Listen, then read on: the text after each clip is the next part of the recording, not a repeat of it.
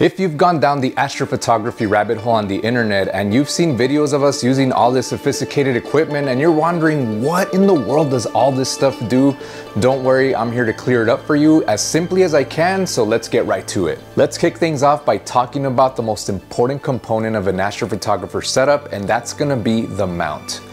The mount is responsible for accurately tracking the object that you're trying to view or photograph as it seemingly moves across the night sky. It's very important that tracking be as accurate as possible, especially if you're doing astrophotography, because there is very little room for error.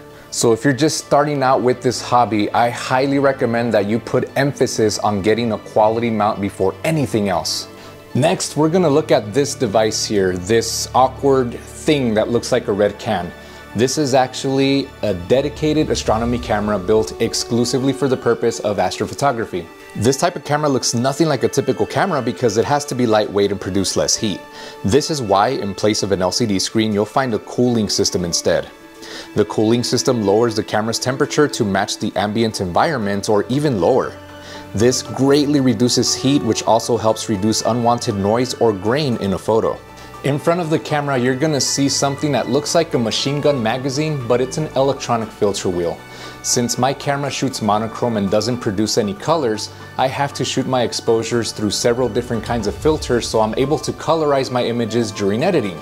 The 6 most common filters that most of us use are red, green, blue, hydrogen alpha, oxygen 3, and sulfur 2.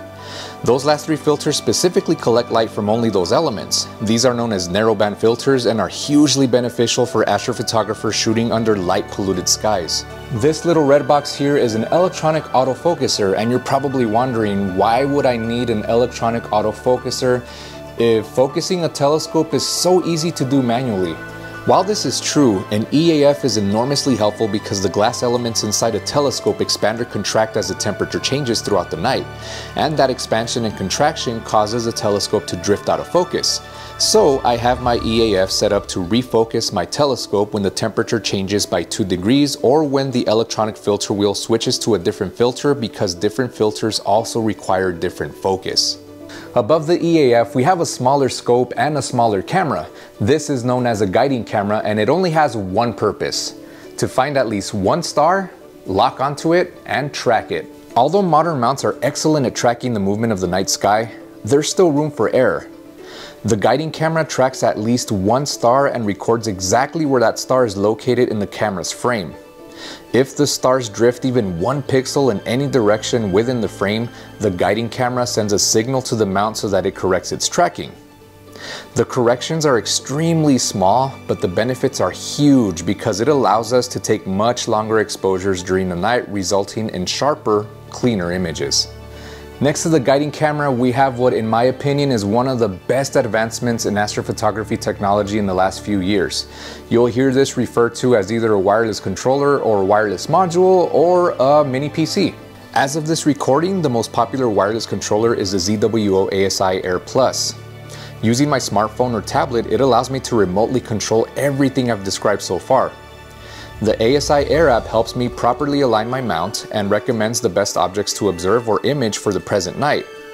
It even allows me to plan imaging sessions ahead of time by allowing me to pick a target, when to start and stop taking photos, which filters to use, and how long each photo exposure should be, among other things.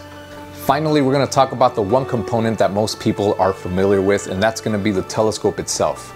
We often refer to it as the optical tube assembly, or OTA. And there are several different kinds that you can use for astrophotography.